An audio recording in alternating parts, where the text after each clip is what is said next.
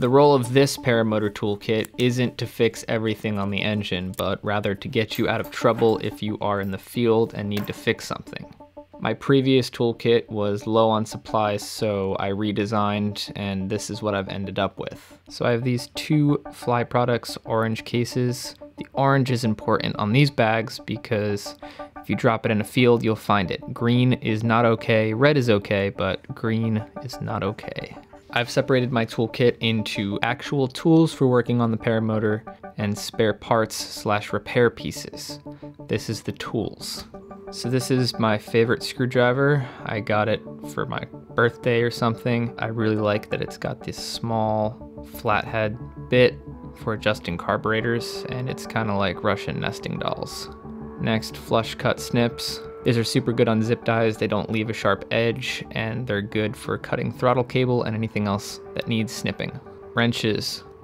The Moster 185 that I fly primarily uses 10, 13, and 8mm bolts. I bought these speed wrenches at Harbor Freight that have the pivoting end, and these are way easier to use than a normal wrench. I also have this combination 8 and 10mm standard box end wrench that came in the Fly Products toolkit in case somebody tries to steal my other 10mm wrench.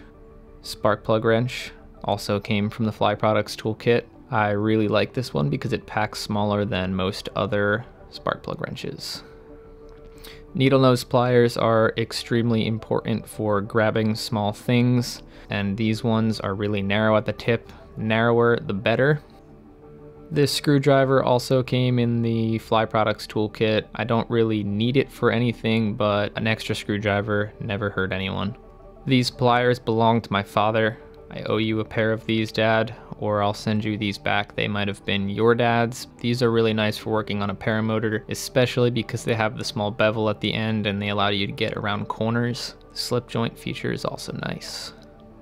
Allen keys. Most things on a Paramotor are secured with Allen keys. You're definitely going to need a 5mm, maybe a 4, maybe a 1.5 for your throttle, maybe a 6mm, but 5 is the most important. I keep 2 5mm Allen keys in case somebody steals one, or I lose one. I always have a backup.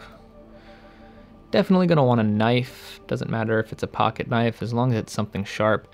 I picked this up at Harbor Freight for less than $1. This will last me until the end of time.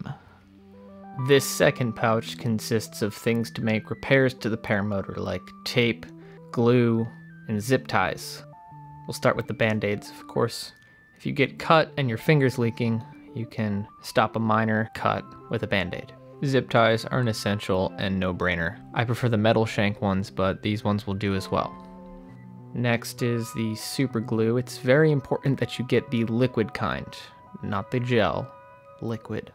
To supplement the super glue for repairs, I have Q-Bond. Q-Bond will serve as the repair medium. Super glue will hold it together. Gel super glue does not seep into Q-Bond at all and will not make the repair. To finish off your repairs with the Q-Bond, I like to pack a nail file. Nail file is the most efficient way to bring some sort of sanding technology on your adventures. A piece of glider line might not be a bad idea. It's probably the strongest string you can get. Rubber gloves are never a bad idea, whether you're just working on your motor and don't want to get dirty, or there's some kind of medical thing going on. Never a bad idea to have a few pairs of rubber gloves. Tape. Get the good tape. Gorilla tape. Not the Walmart brand, not the Harbor Freight brand, not even the Duck brand. Gorilla black tape. And don't take the whole roll. Extra spark plugs. Spark plugs are the #1 thing to fail on Paramotors. 9 times out of 10, your problems can be solved by replacing the spark plug, so I always carry 2 fresh ones. Cheap and effective. Super 33 electrical tape. By God, you can fix anything with this stuff. Not the Walmart brand, not the knockoff crappy stuff. 3M Super 33 with the yellow inside. Super 88 is also acceptable. Dental floss. If you ever end up stuck in a tree, you can lower the 50 yards of dental floss down to your rescuers so you can pull a rope up and lower yourself down without endangering the lives of your rescuers. These little guys are called NARPs. They're used to put a stopper on a cable such as your throttle cable. Having a couple extra could save the day. Earplugs and safety pins. I don't know why I need the safety pins, I just put them there so I don't forget where they are, and it's a nice little case to hold an extra pair of earplugs in case you need some other kind of hearing protection. A spare throttle cable. I soldered the ends so they won't unravel. In case my throttle cable ever breaks, I can replace it with this. And finally, 2 black trash bags. In case it starts raining, I can cover my engine in harness, or I can stuff my wing inside of one if I land out. There will be Amazon affiliate links to most of these parts in the description below, or at least some kind of Amazon equivalent. By buying parts through these links, you are supporting me, which in turn supports me making these videos.